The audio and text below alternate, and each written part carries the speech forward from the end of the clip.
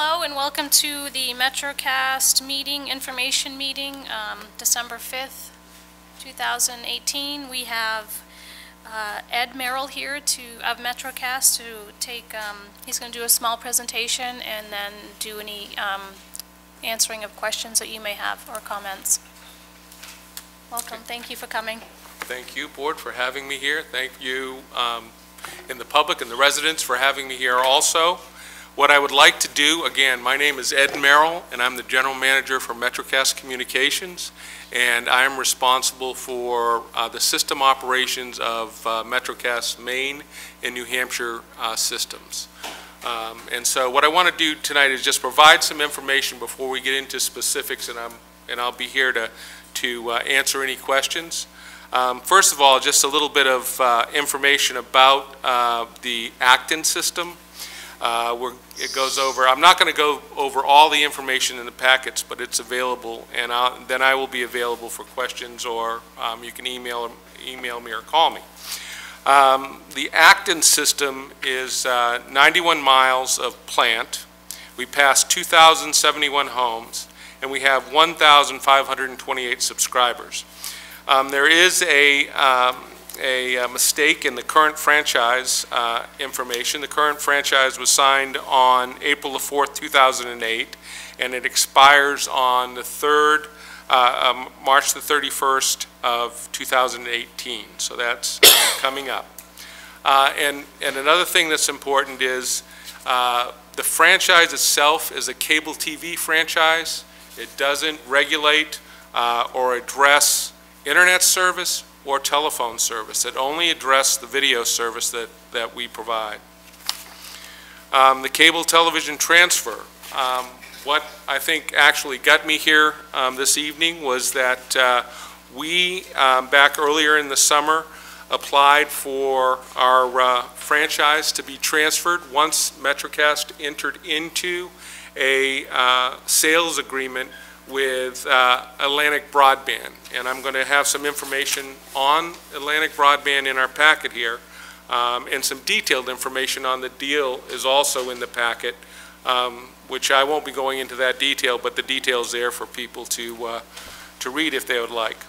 The cable television franchise transfer process is regulated by the FCC. They set up the procedures for it.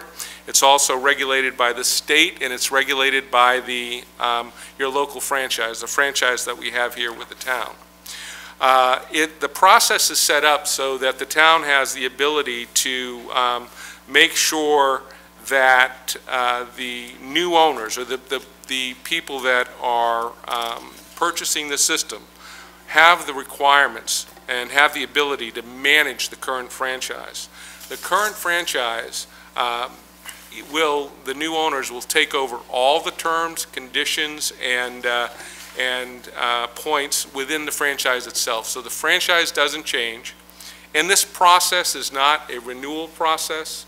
It's not a bidding process to bring somebody else in.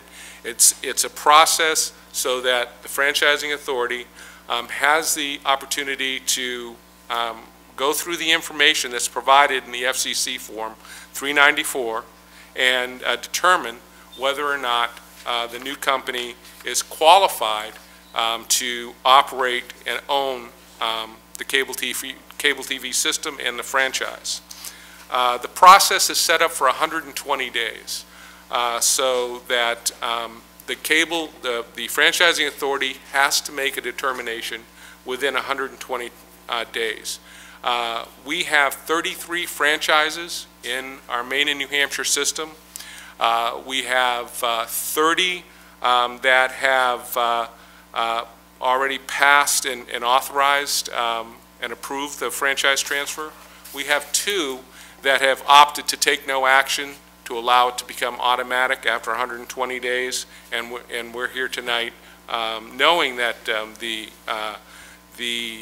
Acton Select Board has voted to pass the transfer, but we're here to follow up with any questions that they may have. So it's, and again, you know, MetroCast is selling its whole company to the company that's called Atlantic Broadband. And again, I have information in here. The approval or the denial of the transfer. The franchising authority, as the cable operator and owner and the franchise holder right now, need to get either approval from the franchising authority for the transfer, or the franchising authority takes no action and it becomes automatic after 120 days. The franchising authority must base their approval or their denial on the new company's ability to legally own and operate a cable system, to technically, that they have the technical ability to own and operate a cable system, and they have the financial qualifications to own and operate a cable system.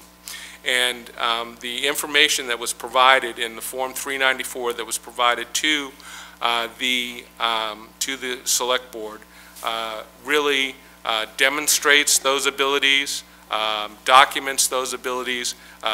Atlantic Broadband has been operating cable systems in the United States since 2004. They were purchased by the parent company, Cogeco, which is a Canadian company, which is the 4th largest telecommunication company in Canada.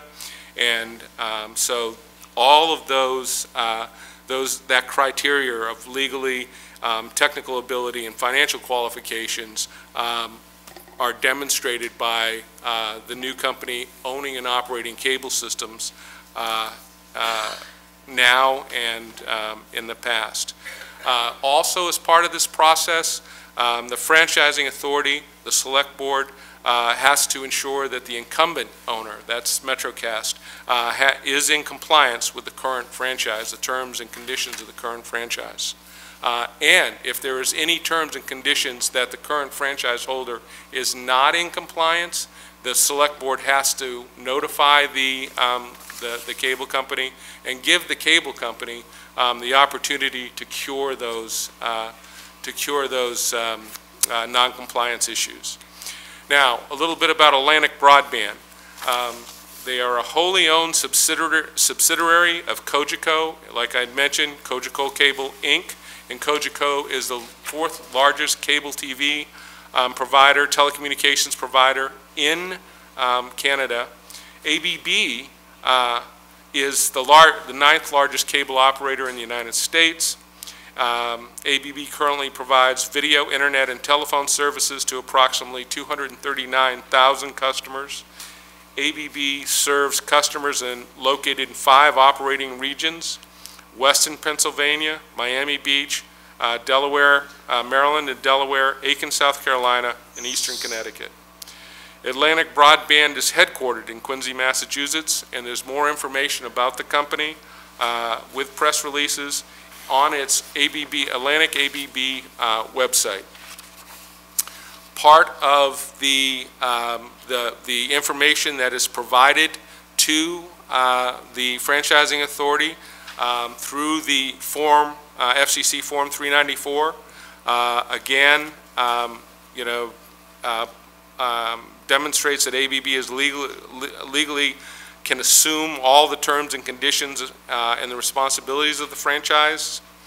ABB plans to hire all the current MetroCast employees working for the New Hampshire and Maine systems now. And ABB has a proven track record of successfully integrating MetroCast systems into the ABB system. 2 years ago, MetroCast purchased the Connecticut system from MetroCast and has been operating it for 2 years. So they bought a MetroCast system, and they've already integrated that system into the Atlantic Broadband operation.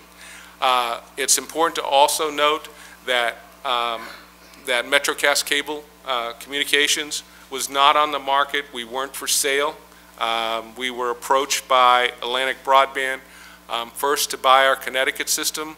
After they purchased our Connecticut system, they really realized it was a good fit for their operation, and then approached MetroCast to purchase the rest of the company. And that happened earlier this year. And again, so part of the exhibit, Exhibit 2 here, in Form FCC Form 394, talks about the changes that ABB is planning. And the best way to demonstrate that is after it purchased the MetroCast Connecticut system, it introduced TiVo into their system, so it provided another very popular, award-winning converter box that is available to the customers of Metro, the former MetroCast system. It also allowed for other services, over-the-top services such as Netflix, YouTube, HBO Go, built into the box. So if you're a customer, you can get it through the TiVo box with a click on the remote. They doubled the internet speeds and launched a gigabit internet service for residential customers, not just for businesses. They offer a new suite of services which will provide customers more choice than what they currently have. They also launched enhanced business services. They focus on business customers, so any business, no matter what the size, will be able to get anything from standard small business packages all the way up to direct fiber connections with gigabit service or more. And they also introduced 2-hour service call appointment windows. I included, will not go through, but included the actual Exhibit 2 of Form 394 for the FCC in the packet. So that's the information. Again, what this is about is a franchise transfer. It's not a renewal. It's not a competitive point where we compete against other providers. It is to find out whether or not the company buying the system is qualified to buy it, and whether or not MetroCast Communication has lived up to all the terms and conditions of the current franchise. One of the things that I've been watching these meetings, and I've listened to the discussions about MetroCast service and cable service in general. And so what I took the opportunity to include a comparison. These are 2017 rates of not only MetroCast, but we also know that Spectrum provides service to a portion of Acton, and Dish and Direct. We included services that are very similar as we could possibly get, and put the prices across the board. And one of the things that I think that you will find that all of these services, all of these companies go to the same providers to get their programming. There are 6 really main TV content providers, companies like ESPN, ABC, Disney, and all of the content that they own. Cable companies have to go to them, sign contracts, and in those contracts, it really mandates where where those channels are put, what other channels have to be carried along with them, and each one of these companies deal with that programming condition. The only thing that's really changes is the promotional offers that each one of these different companies provide. And so some companies have contracts, some companies allow you to if you sign up for certain periods of time or certain services, you'll be able to get reduced rates. Also, the packages are different. I didn't put all the different packages, what those packages are on this in this particular chart, because that's a lot of information.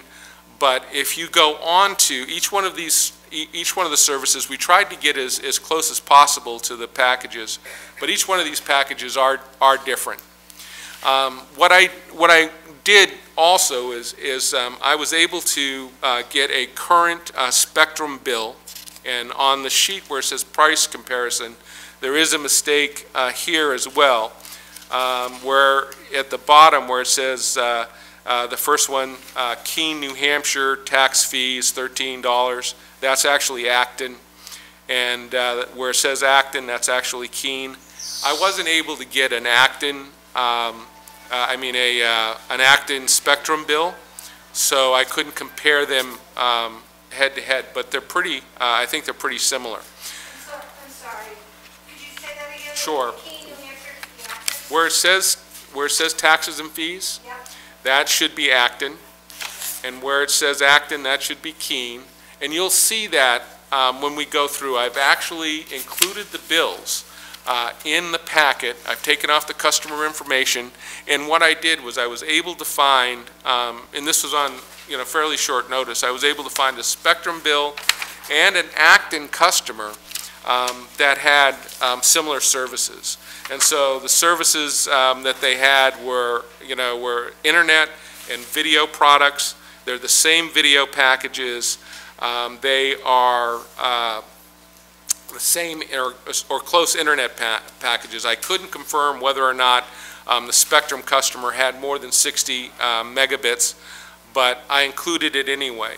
And what you will find when you look at both of these bills, separate companies, Spectrum a much larger company than MetroCast, is that after you subtract the taxes, the bills come out to MetroCast bill for the same services is $188.91, and the Spectrum bill is $188.26. So here's a head-to-head comparison of active customers right now. One in Acton, one a Spectrum customer in Keene, and you can see that the main customers are paying significantly more taxes. $13.89 to be exact. There's a $7.86 service provider tax, which they don't charge in New Hampshire. So, I mean, this is just a comparison. And again, the point here is that when you take a look at the comparisons of services, and it's more difficult on the chart, but if you look at the services and compare them side to side, you'll see that the rates are very compatible and comparable. And you'll see that with video services as well. And just quickly to go through some of the franchise terms and conditions, and some of those conditions that... Is it appropriate to stop you now and ask a question, or will you wait till later? I'm almost through. Okay. Okay. So terms and conditions. Terms and conditions of the franchise itself does impact the rates that customer rates in every system. And in this particular current franchise, we just wanted to look at the grant amounts and the requirements in the franchise that the cable company paid to the town to be able to use its right-of-ways, and we'll get into that. And one of the things that when you do the comparison charts and you look at the dish providers, Dish and Direct, one of the things to, I think, keep in mind is that in most cases, if you're a satellite customer, you own the equipment, and it's your responsibility to make sure the equipment is repaired or get it back to them or however you do it. But what you don't have is you don't have the requirement, you don't have attachments to utility poles. You don't rent utility poles. You're not taking care of the plant that provides the signal.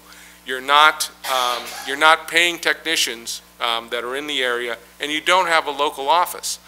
Satellite providers' rates are based on what cable companies' rates are. They go to the point where they're just below cable TV rates, but they should be significantly lower because they don't have the expenses or the cost of providing the services. And they don't provide these services. So here's a requirement of, we had capital grants in this franchise for $25,000. We had a capital grant for an iNet to connect municipal buildings for $5,000. And we provide municipal internet service to 3 accounts in the building at a cost of, or a value of $2,338 per year, or over the life of the franchise, $23,000. So just in this particular page alone, it shows commitments of $53,000 and $380, $53,382. So again, we're providing this to the town for the ability, as a private company, to come in here and use the right-of-ways to provide service. You don't get this benefit from satellite companies, but satellite companies are getting the benefit of being able to go onto the website and see these meetings that are provided by the equipment that is provided in a cable TV franchise. So the cable TV customers are actually paying for that benefit. Franchise fees. Franchise fees are what the actual cost of what is charged to a cable company to provide cable service to a town to use their right-of-ways. If you're a utility company, you don't have to pay franchise fees because you're a utility. We're a private business. We have to pay to use those right-of-ways. And the FCC allows a community to collect up to 5% of the gross revenues from a cable TV operation, and the town of Acton has us collect the 5% of the gross revenues. 2016, we paid the town of Acton. That was actually paid in 2017, $41,000, $434 for the franchise fees that we collect from our video customers. And based on the average 10-year term, that's $400,000. Again, $400,000 we're collecting from our video customers for the ability to provide service to the community, to our customers here. And again, this, something that I didn't, and I would like to still emphasize, is this is not an exclusive franchise. The town at any point in time can go out to any other provider, or any other provider can come here and request to be able to provide cable service. What makes cable service pretty much, only one provider other than dish services in a community, especially in rural communities, is just the cost of building the system and maintaining the system. That infrastructure is expensive. The lower the density, the more expensive it is to provide cable service. I've also included in here a spreadsheet of the number of service calls that we have done in the town by month since 2013. And I think what's important about this chart is that it stays pretty constant, it stays pretty level. It's actually at a lower point. You don't see spikes other than in the summertime when you have more people here are taking service. So that is that's a pretty telling thing. And the other thing that's important is that 70% of the service problems that we go out to with our customers are actually inside the customers' homes. And that's understandable. There's more services in there, there's more connections in there. More people are using the internet now. There's more devices in people's homes. It's understandable that those issues are in people's homes. But again, this reflects and shows and documents that there's no spikes. Service is not getting worse, but we are providing more services and more integrated services, more complex services into people's homes, with wireless especially. This is just a press release that goes into detail about the sale. This is our cost comparison in the charts that we have here. They were 2017 rates. These are the 2018 rates that will go into effect in January of 2018 for MetroCast services. I've included a current channel lineup with the packages that are highlighted, so you can see what packages go with what services. I've included a recent article that many people here may be familiar with the phrase cord cutting, which really reflects the number of customers that are disconnecting their video services and getting their video services from over-the-top providers, Netflix, Hulu, YouTube. This article goes into detail why that's happening, but it also explains that small cable operators are now positioning themselves to also cut the cord. And what does that mean? That providing video services is a no margin to a minus margin business for cable operators because of the cost of programming, and they are looking at not making video available and allowing customers to go and get video service from other providers. Also, I thought that this was important. Not everybody has this map, but I'll send it around. These are towns that are very close to. Pass that around. Very close to Acton on the New Hampshire border. That we provide service to those areas, to those communities.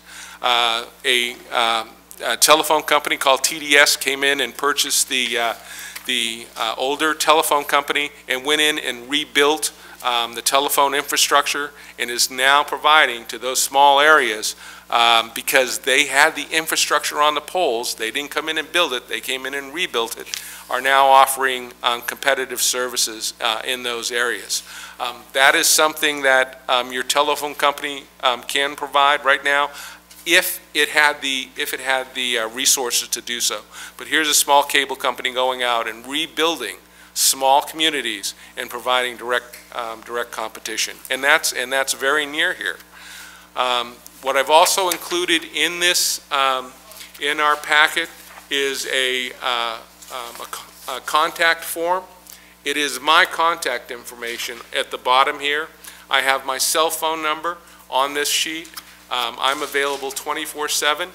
And I will work with anyone that has a problem that feels like they haven't been able to get that problem resolved through the normal channels. You can call me, you can email me. I will be committed to addressing any issue and resolving any problem with any customer. And in several of our towns where I've made this available, have actually put this on the town's website so that if you have a cable complaint, you can go to this, and I will work with you on an individual basis to make sure that your service is corrected and resolved the issues. I've also, the last piece is the current prices for all the services that we have, so that you can take a look at them. It's broken down. That's what I have. Thank you for listening to me. Now, how would you like to go forward? We'll open it to questions or comments like we do in our meetings. We'll do like a 3-minute timer. So just approach the podium with your name if you have any questions or comments.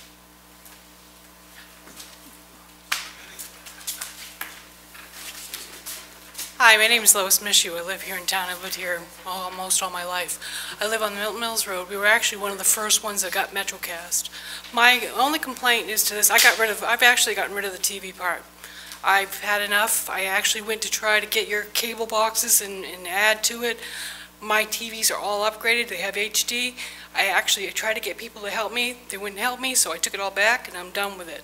The only thing I have right now is internet, and actually that's getting pretty bad. I've had them come out 3 times just this past summer alone to correct a problem that's not even inside, it's outside internally. And now it's gonna be going up again.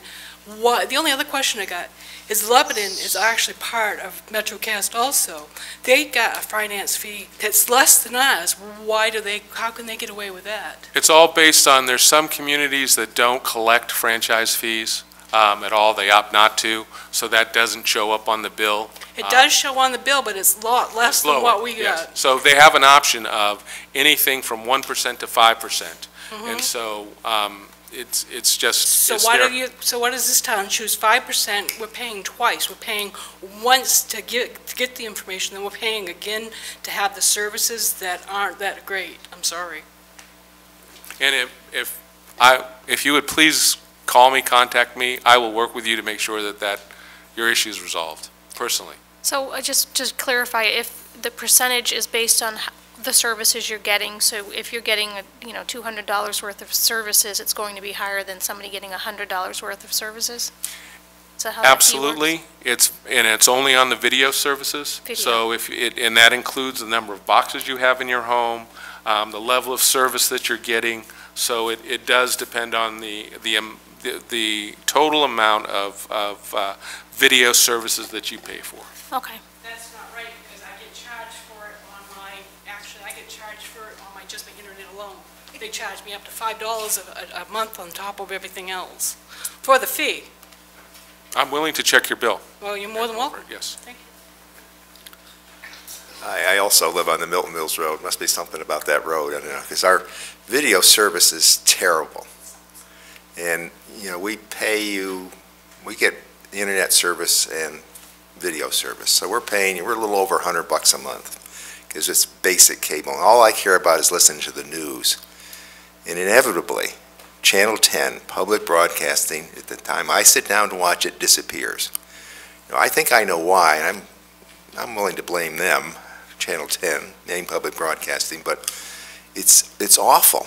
I mean, I question why I'm paying you for that service. The rest of the basic cable we get is useless. So the content, what you call the content, is awful. The service is awful. So here's my question. Is this change to Atlantic Broadcasting, does that have anything to do with the franchise renewal? It does not. Does not. So you're going to be back, or whoever is representing Atlantic Broadcasting is going to be back in March? Yes, or before March. Or before March, to renew that. Yes. Number 2 question. What part of Acton is serviced by Spectrum? I didn't realize we had somebody else in town. I couldn't tell you, and I think that it had to do with pole continuity, but I didn't research that.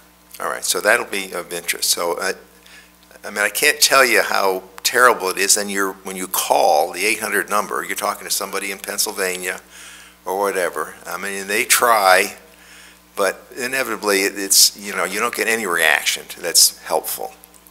So, anyway, thank you. Hello. My name is Ginger Roberts. I'm actually from Shapley, but a lot of my family lives here in Acton, so I'm talking with them as well.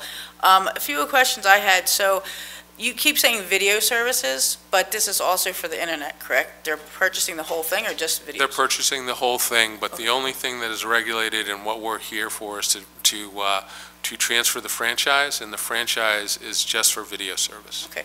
And with the integrated, like the YouTube, the Netflix, obviously the younger kids, that's all well and good, and I have just as many problems in Shapley with my MetroCast as these guys do in Acton.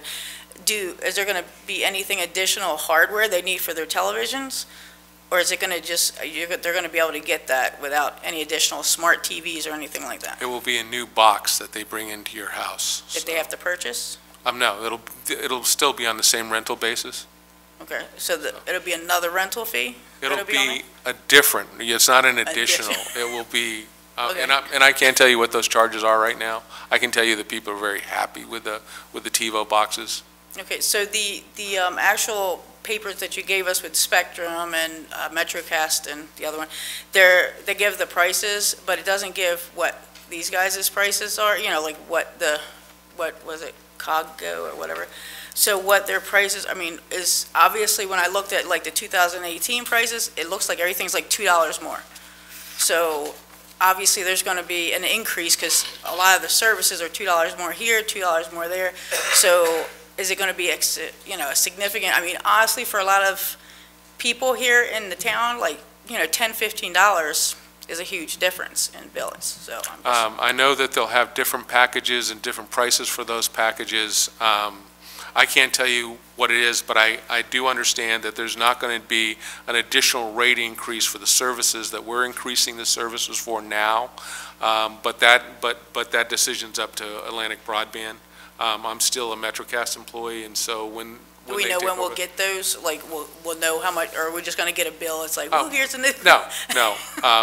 That's regulated as well, and as you know, that you will get notices as much as 60 days prior to any increases. That's federal regulation, okay. And so that has to happen if there's going to be any changes. So whatever changes there's going to be in prices or packaging, those notices have to go out to you and to our customers before any changes is made. And one last question, I know talking to a whole bunch of people, so it seems to be like the internet goes down for like 2 or 3 hours randomly in different spots.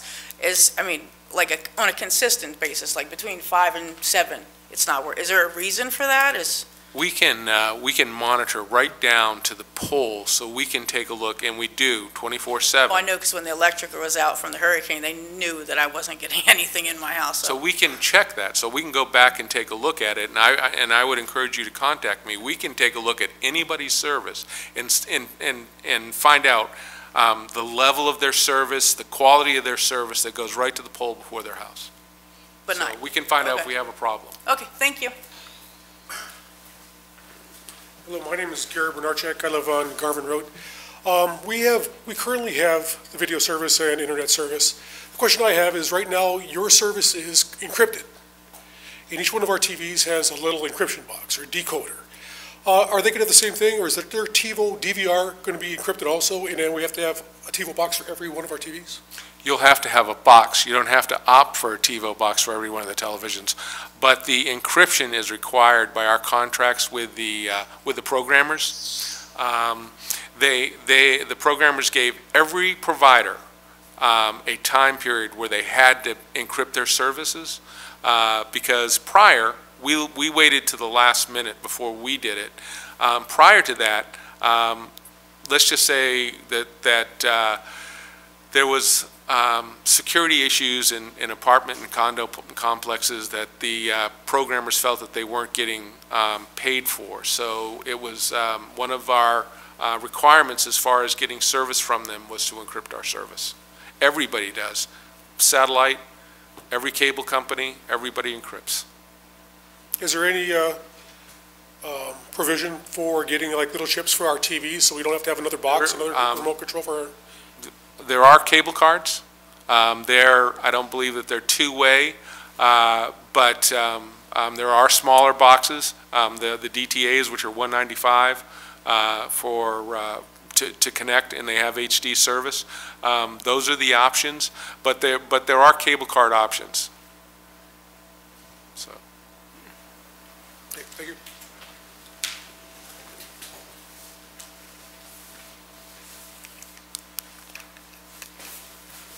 Hi, Kathleen Stevens. I live on Garvin Road as well. I'm just curious about the internet. I know you said that this is all about the video because that's what's being transferred over, but obviously we're still getting our internet through the same company.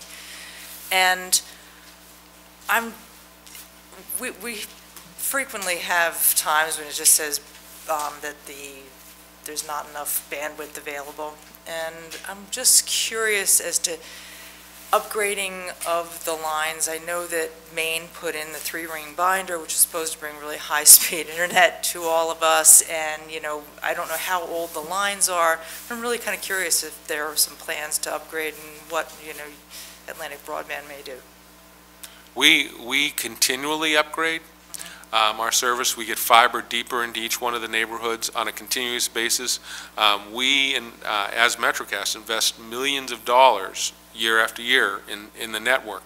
But one of the things that Atlantic Broadband did in Connecticut after they purchased a MetroCast system, doubled the speeds and offered 1 gig service to residential homes. So yes, they focus on, they want to improve the speeds of the services. They do invest in improving the speeds of the services.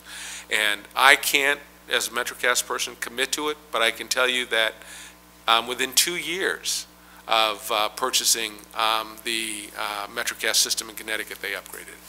I imagine that will be part of their pitch to the town when they try and get the contract. I would imagine it would be.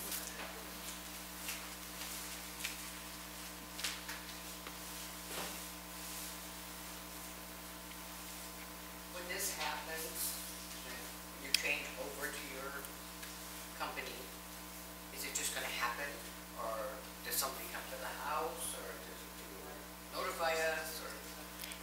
It will be a process, and it'll happen over the first 12 months. They'll come in with a plan to change the name of the company to, you know, if they're going to change bills. but you will be updated, but nobody will have to come to your house unless when you get a letter and they said that these new services are available and you want to subscribe to a service other than what you have, then it will require somebody to come to the home on the most part.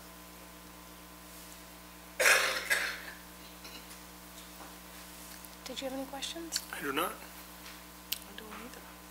I think she asked the question I was going to ask was upgrading the lines with the internet service being spotty, and as well as Mr. Nass's TV station that doesn't come in when he wants it to come in.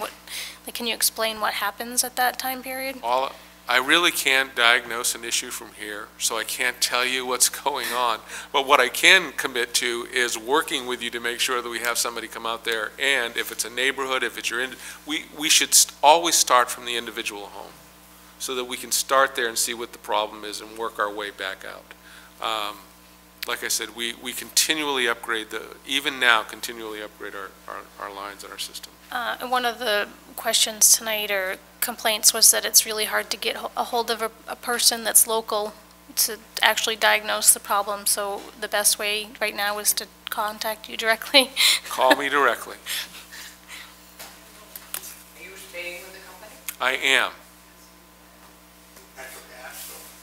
With Atlantic Broadband. Pardon me? There will be no more MetroCast. They're buying the whole company. I'm Barbara Horn. I wondered if you're familiar at all with this Atlantic Broadband company. I see where they have been in the past. I know when Fairpoint came into New England from the south, one of their big problems, they were going to do all this lines, put up all these multiple $1 million worth of lines, and then they realized, wow, Maine, New Hampshire, Vermont is not flat. We're not Miami. Got lots of hills, mountains, rivers to cross. And they did not provide the service that they said they were going to. And most people felt like running them out of the region. So I'm wondering, I see these people, Western PA, that's Pittsburgh, pretty urban. Miami Beach, pretty urban. Maryland, Delaware, I'm not familiar with Aiken, South Carolina, Eastern Connecticut, but they're all pretty populated areas. I was the general manager for the Connecticut system before I moved up here for MetroCast, and I can tell you that it is very similar. Where we went up, if you're familiar with it, all our systems were up 395. Once we left Waterford and New London, we went right up 395. So if you're familiar with 395, then it's very rural and very much like the area we're in. But as part of this process, and what the FCC puts in place is they have to provide the information to the select board to show them that they are financially, they have the finances to be able to operate this system. And they also have the track record that proves that they continue to not only operate the systems, but upgrade the systems and grow the systems.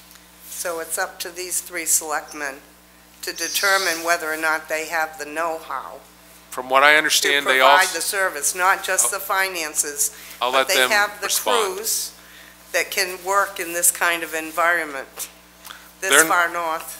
Before they respond, I'd just like to say that that also the 33 other communities that we operate in here, 31 of them made the decision, and they used a number of outside councils and groups to determine whether or not they thought that they could determine whether or not Atlantic Broadband was qualified or Cogeco was qualified. So they've already approved using outside sources to allow the transfer. Thank you, Barbara. Good questions.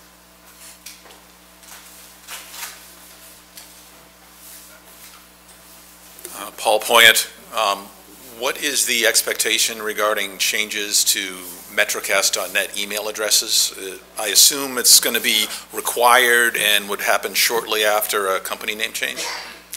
I'm not quite sure how they're going to handle that. What I can tell you is they're buying the whole company, and so they're buying MetroCast, so that I believe they're going to own that, and I'm not sure, I'm not that familiar with how that change would be made. I know they'd want it to be Atlantic Broadband, but they own they own. So if we're lucky, we would be able to have the option of keeping it instead of having the aggravation of having to change all of our contacts, and maybe just new customers would get the new names. Who knows? I can tell you that when I was in Connecticut and they didn't buy the whole company, the customers had to change. Right. Now they own everything. So they own the rights to MetroCast or anything else they want to Yes. change it to.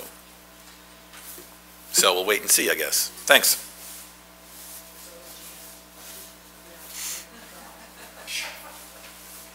I actually have a Roadrunner email.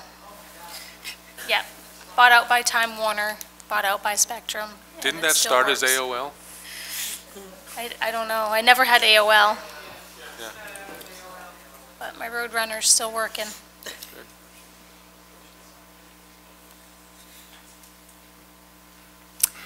Well, if there's no more questions or comments, I'd like to thank Ed for coming out, and I'm sure we'll meet again. Sounds like we've got a lot to talk about. And Yes, you do. thank you all for coming out. Good night. Thank you.